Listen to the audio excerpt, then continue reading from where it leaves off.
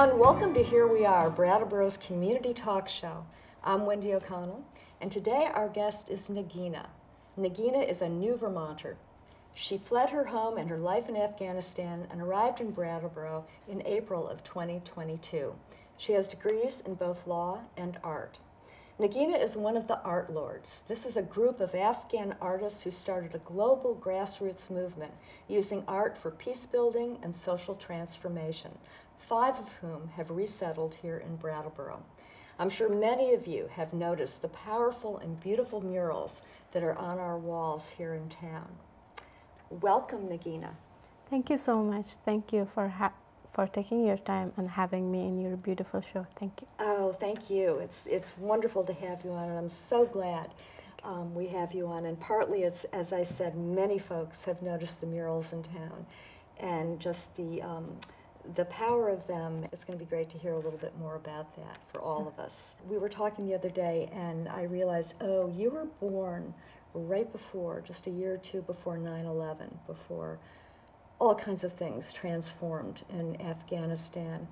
And I wonder if you could give us a snapshot of what that was like growing up in this country that was home for you, where your family has lived for a long, long period of time. I was born in my beloved country, Afghanistan, and it was, for me, it's like home, which I will never forget, that moments that I've spent with my family in my home, in my country. Well, I grown up in a family full of love, support, and kindness, and everything that a kid needs. I grew up with my 2 brothers and 1 sister, and my big brother was always support me in every time. During my education, I had many friends. You did? Yeah. There wasn't any good environment for kids to play or to go outside with their friends, but most of the time we just invite our friends to our house and make a dinner or lunch to each other. That was our, interesting thing. When I was a kid, I was too good in writing things, and it was very comfortable for me to express my feeling through words or even some poems. But when I grew up, so it changed, and my decision changed that I want to become a lawyer. Yeah. And I can see how being a lawyer would also make sense if you were good with words and expressing yourself. Yes. And I think also you mentioned before that you were very comfortable speaking to maybe a group of people. That's correct, yeah. Yes. Always conversation and speaking with people make me happy and very comfortable with that. I was a very good speaker in my family, my family, and yeah. And so they weren't surprised when you wanted to go into law? They weren't surprised because they knew all knew that I will choose something very difficult. And is that because you were a hard worker? Because you like to apply yourself to those kinds of things? Yes, that's true. You were studying law, and at some point you also started studying or also applying yourself to art as well. Yeah, that's true. That when I graduated from high school, so I wanted to become a lawyer. So when I passed the Concours exam, which is a national exam, I had 5 options. And for all of that 5 options, I selected law university. You mean instead of 5 different ones, yes. It was all law? All law, all of them. All of them was law. There was no question? No question for that, no second choice. I didn't put any other choice there, so they selected a choice for me that you have to go to art institute. So I wasn't ready for that because for many years I've decided that I want to become a lawyer. So my mother encouraged me that it's a skill you have to continue, and if you want to continue law, so we can support you. I continue both majors, art and law, which is very different from each other. Very different. What was that like for you to have it's almost like two different sides of your nature, I would think. Yes, in art you can express your feelings. You can draw anything. So, but in law it was like limited. But it was good. I mean, that was the thing that I really wanted to become. Yeah. And it was structure as well. So you were using different parts of your brain, actually, right? Yeah. It was like a balance. You want to become a lawyer, so you will face lots of difficulties. But in art, so you have many times to do many good things and express your feeling through that. Right. So it was like a key balance in my life. How was it for you to be in an environment where all you knew, to whatever degree, was war that was going on in Afghanistan? That was part of the culture that you grew up in. It's completely right that my country had never a chance to breathe in peace. Every time there was difficulties, every time there was barriers. For us, for young generation, it was much harder to face all of those difficulties and go through all of that and find their ways in their lives and achieve their goals. It was much difficult for us, but we had hope for our country and for our future. You did. And that's why we continued, and we, despite all obstacles that we had, all chaos that we had in our country, terrorist attacks, everything, corruptions, but we wanted to fight against all of that and have a good life for ourselves and for our future and for the next generation of Afghan people. Yeah. And so did you feel this as a pretty young child, you and your friends? Yeah, like you have no good environment to play, no good environment to go, and limited of educational system or anything. It was very obvious that we faced lots of things in our childhood and also when we were teenagers. Yeah. And were those constrictions even more so being a young woman? When you grow up as a female, as a woman in Afghanistan, so it's completely difficult and different. Yeah. You will face lots of difficulties, many more ways that you have to go through on, and you have to find your way, and you have to fight for your rights, to have your basic and primary and essential rights for yourself. Yes. It's much harder for that, and we still now we are women in Afghanistan. They are fighting for their rights. I learn and I educate myself because my father was a strong believer on education and being educated woman in our society. So he believed me and I did.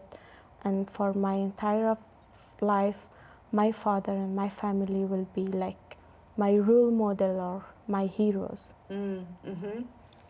Was that unusual?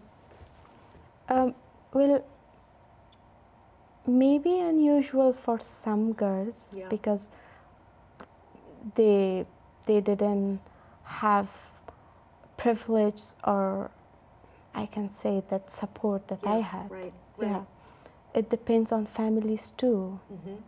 Because of your interest in art, you somehow connected with the ArtLords, which started in, I believe, 2014 in Afghanistan. Yeah. Yes. ArtLords was established in 2014, and I joined ArtLords in 2017, March 22nd of 2017, which I cannot forget that date because it's our new year, and I started my artistic journey with ArtLords on our new year. Yeah, that was like a very good memory of my life. Yes, the beginning of new beginnings. New beginnings, yeah, that's right. That's very That's right. beautiful for me, always. Yeah, yeah. And the ArtLords are remarkable. Very. The organization is incredible, and one of the things is that they're focused on using art to heal 4 decades of war and trauma, as a way to convert the negative psychological impact of violence on the people of Kabul. And it did begin in Kabul as well. So can you talk a little bit about your attraction to joining them and what that was like for you? It's an honor for me to be a part of ArtLords. It's really an honor for me. And when I was in Kabul, I always wanted to be a part of that big organization. And when I joined that, yeah, we did a lot of good works. We through our art, we express our feelings and concern of our people, our society, through our arts. And we had a very obvious message, a clear message to both sides, government and also other groups, I mean Taliban, that we have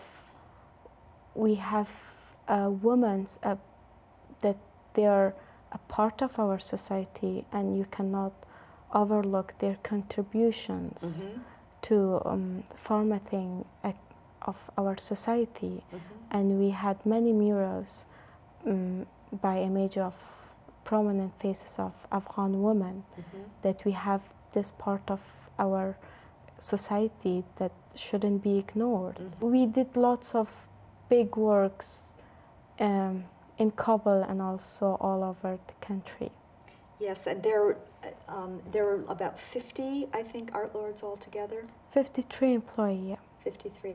And just to clarify, too, ArtLords is kind of a take on warlords. Yes, it's the opposite. It's opposite of war. Yes, right. They did work for the United Nations, different embassies, the Conferences for National Endowment for Democracy, UNICEF. Very big. So I know that the founders had quite a big vision for ArtLords in general, and it looks like things were moving along incredibly well, and you were having a big impact. You had to leave Afghanistan because the Taliban came in after the evacuation of Kabul in August of 2021, and so from there you went to different places in the world.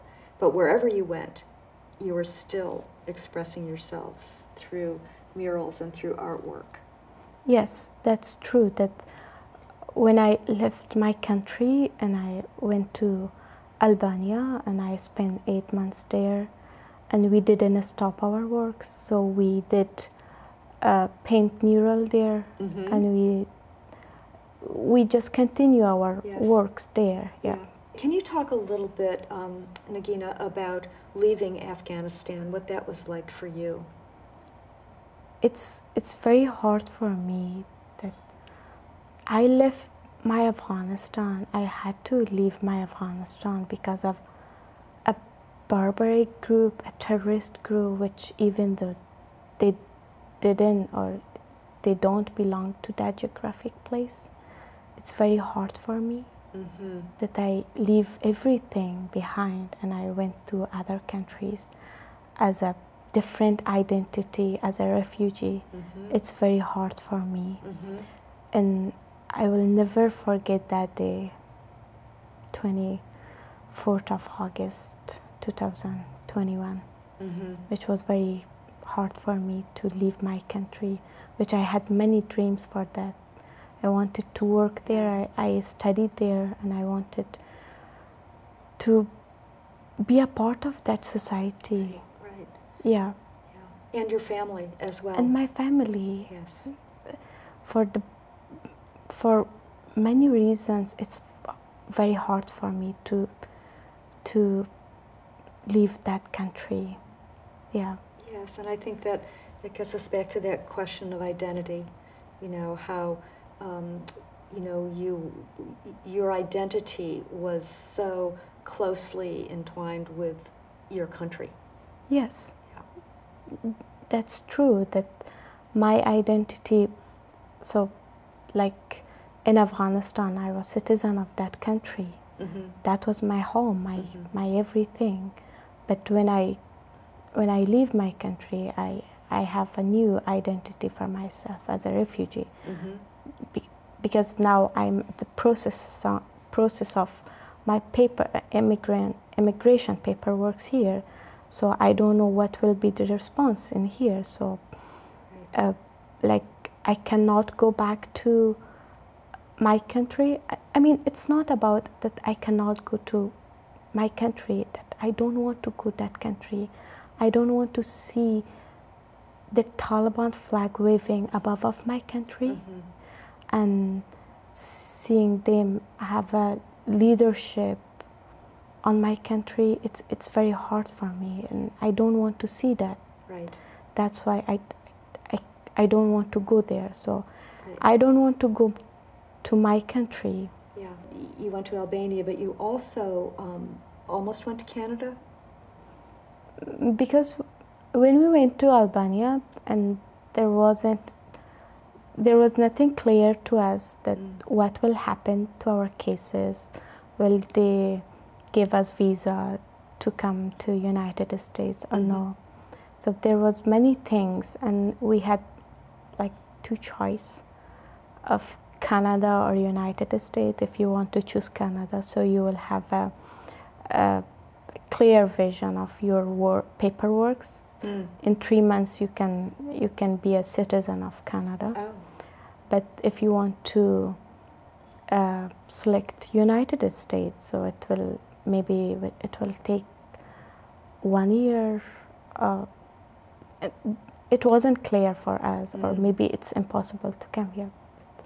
But because my sister was here, so I choose that I want to go United States. Yes, and so your sister was already here? Was already here, yeah. Was she in Brattleboro? Yeah, she was in Brattleboro. Oh, that must have been really wonderful. Yeah, that's very wonderful for me, for both of us, that we have each other. Yeah. You know, I think for any of us, the fact that you folks are here and that you're establishing yourselves here, but the story that you just told about fleeing your country, you know, taking refuge in another country, and then deciding, you know, going to Canada or the United States, if any of us can imagine what that is like, you know, it's something we can't imagine. And it's very hard. Yeah, making that kind of decision. Decisions. And you were traveling, I think, with a backpack. Yes, that's true. That I left my country with a small backpack. And on that time, I wanted to collect everything, every good memories, my families, my country, my flag, everything. I wanted to collect everything and wanted to be with myself. But I couldn't. It was very hard for me to leave that country with a small backpack. Yes, I'll bet it was. Yes, something that is very hard for us to imagine. But bringing the flag with you was an important piece of that.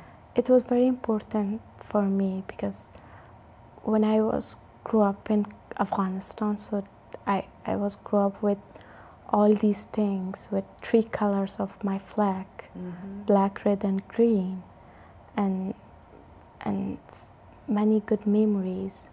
So how can I forget those memories? It's very unfair to have to be in this situation. You have to leave your country because of what? Because of those people.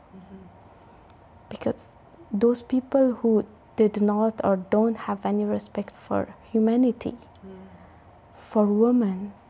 Yesterday I read a title that no longer Afghan women can go to universities.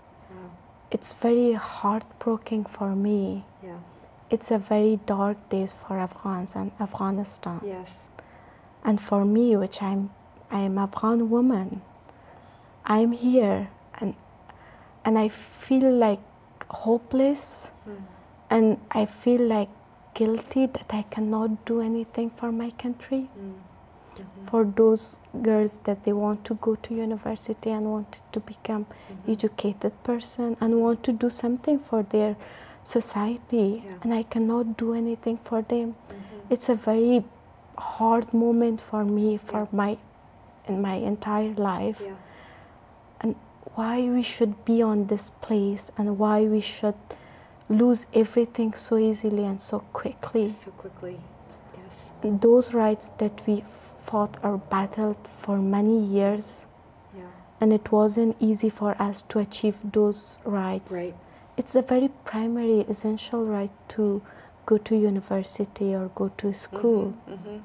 But nowadays we cannot do that. Right. Yes. And it's very hard moment for me. I cannot describe how it is, and I want to express my feeling to all Afghan women that I'm very sorry for all these things that you're going through that moments, and I cannot do anything. Yeah. And also, I think, Negina, the fact of you being here and the fact of people back in your homeland knowing that you're here, knowing the ArtLords are out and doing the good work for Afghanistan, and still carrying that is a very big thing. Yeah. And an influence for all of the people of Afghanistan who see that as their homeland. Negina, in regard to all of that, that you're talking about, being separated from your family and from your homeland, you said, I don't know where this was, but you said, even though we are far from our home, far from our people, we raise our voices for our people. And I think that's wherever you are. We don't want to be quiet and just be witness of what's going through our country. And we always want to raise our voice and advocate for our people, especially Afghan women, that they're going through a very hard time. And I know how incredibly difficult these days are for Afghan women and for us that we are witnessing that. But the good thing is that maybe the only thing that we can do is to raise our voice and be the voice of voiceless persons. Yes. So that's the only thing that we can do. And ArtLords is now doing the same thing, that we want to, despite far away from our country, our families, but maybe it make us more powerful or strong and give us more strength to go through all these difficulties and be voice of our people. Yes, yes, and you're informing us as you go along. You know, I think that's something that you see. I'm sure that you see this when you're doing a mural, you know, or you're doing various other ways of connecting with people in this community.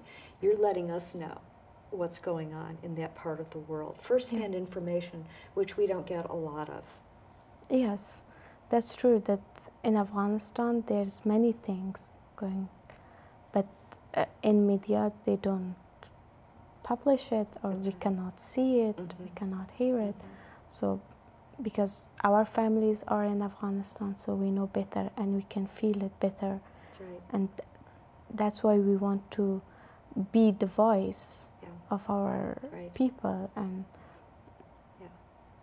the voice and the eyes too, you know, when a mural is a very big thing. Yes. And there's that wonderful mural of the two eyes, of women's eyes, you know, and so we are looking at you is a lot of what that is saying, or see us, or we see you. Yeah, that was very strong message. Very strong message. And that message goes out, you know, that reverberates out. I'm very happy that Brattleboro, Vermont, they call us New Vermonters, which is very heart-touching. Oh, good. Yes. That's good, yes. Yeah. And you've had, I know you've had a lot of support with different organizations. The ECDC, the Ethiopian Community Development, the Multicultural Community Center here on Berg Street.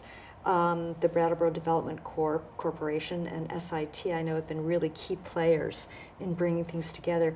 Can you talk a little bit about that?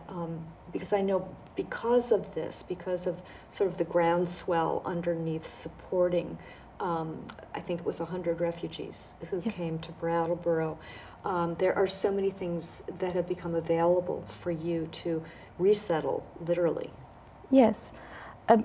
I can say more than 100 refugees are now here in Brattleboro, and they found their new home and new hopes, and also families here.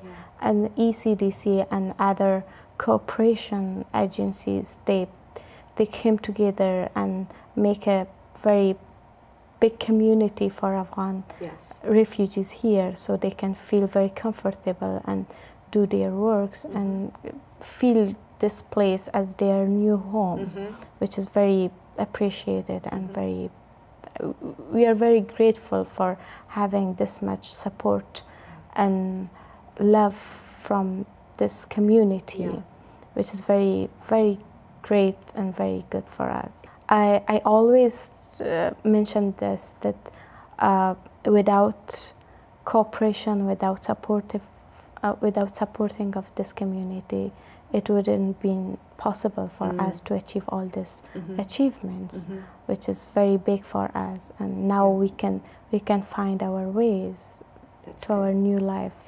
And you are actually doing some work at ECDC, is that right? Yes, I'm working there. Yeah, what do you do? I'm working there as a case manager, working with refugees. Yeah. And so you are, as you are being helped, you are helping others get their feet on the ground as well. And is it families or individuals? Most of them are families, but ECDC cover all of them. I mean, singles and families. And you find that fulfilling work? It is. Yeah. Yeah, it is like a refugee working for a refugee. Yeah. It's like wonderful. Yeah. Helpful, and I really love it, working with people, having conversation with them. Yeah, and you're becoming part of this community. I think that's one thing that we're beginning to see in town. You know, we see you on the streets, we see you working, you know, with the ArtLords on the murals, and the center on Burge Street is offering all kinds of different things for you, from yoga to English as a second language. And there's a whole sewing brigade as well, right? There's many opportunities for new Vermonters. You also worked with this great organization, Boston-based organization, Tape Art, where you would use semi-adhesive tape. They were intentionally temporary murals, but you have people working on them with you, and so doing that kind of joint effort is so powerful as well. We had a very good collaboration artwork with Tape Arts, and we rebuilt those murals that was whitewashed in Kabul, Afghanistan. So it was a collaboration artwork with Michael and Leah, and we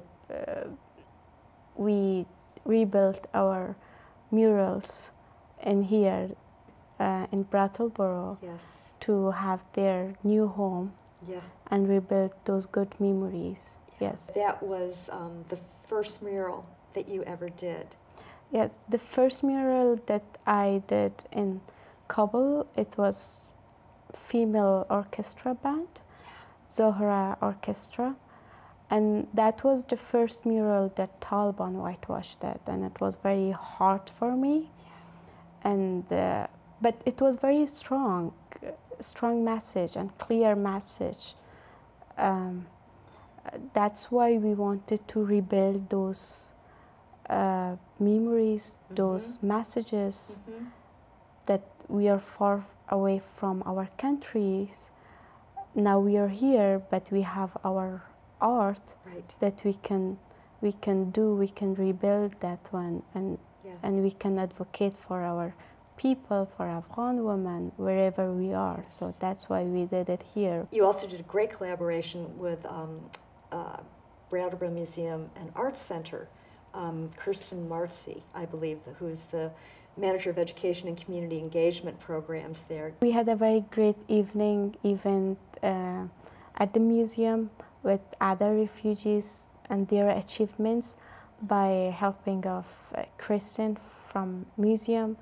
And there we showed our artworks. We had an exhibition, we had a food, and all achievement of refugees from 1 year that they have been here. Oh, that's really wonderful. So it was a celebration. It was a celebration. Yes. Yeah. Yes, and also Epsilon Spires. You did another evening similar to that where you had the traditional food. What brings people together better than food, right? Yes, it's true. Yeah, so everyone knows about Afghanistan, but not actually. Right. We wanted to have a movie show together to have more perspective of Afghanistan and their life. And it was based on a true story. And we wanted to have a food taste of like a traditional food taste. And it was very wonderful night for us, and it was very successful for us. The other art lords that are here, Marwa, Mitra, Surah, and Abdullah, Yes. the 5 of you are here together, and you are going by your first names. Yes, we are going by our first names because there's many reasons we didn't mention our last names. It's all because of security reasons, because we have family back in Afghanistan, so we have to be be careful of what we are doing or what we are saying. But yeah, that's why we are only goes by our first names. Yes, the Taliban coming through and destroying your murals when you were still there, were you face to face with them? Did you see them? Did you interact with them?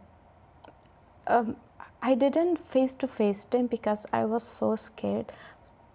When Taliban took over the country, so I was there for 1 week before I left Afghanistan. So I didn't even want to see their faces and their flags, and I didn't want to see them. But when I wanted to leave the country, yeah, I faced them once. And I cannot forget their faces. That was the bad memory, because when you want to leave your country for whatever reason it is, you want to have a very good view of your country. You want to go to many places, have memory with those places. But mine was different. Mine was very difficult. It wasn't by my choice. That's right. Yeah, I had to leave my country. Yes, yeah. You were forced to flee, yes, which is very different. Very different. Very different. And so, being here in Brattleboro, getting the support that you need, getting a lot of the skills of just being in a different country culturally and how things work, I think one of the things that is very helpful for us here to remember is how much you bring to us. There are all of these services and things that are in place now, but I think you've been here for a while, and to see how our community is a living and breathing thing, and to welcome in new people to our community who are bringing all of these things, that bringing art and cuisine and different kinds of the movies that are explain what the culture is like, for us to understand that this is such a positive thing for us here in Brattleboro. And we're seeing it on the walls, Yes. which is really terrific and fabulous. Thank you. Negina, thank you so much. Thank you so much. Thank you. Can't tell you how much I appreciate you being with us and telling your stories and letting us know, giving us a picture of what your life has been like, what it is like now. Thank you so much for your time. Thank you. Thank you. Thank you. Thanks to all of you for joining us today. I hope that this was a wonderful show, as wonderful as it was for me to be here with Negina and to hear about her story and what life is like outside of our little town here, and how much impact it has to be able to see the artwork, to be able to meet these people, to be able to be with them, and to have them as part of the bigger Brattleboro community. Thank you so much. Stay tuned. We'll be back.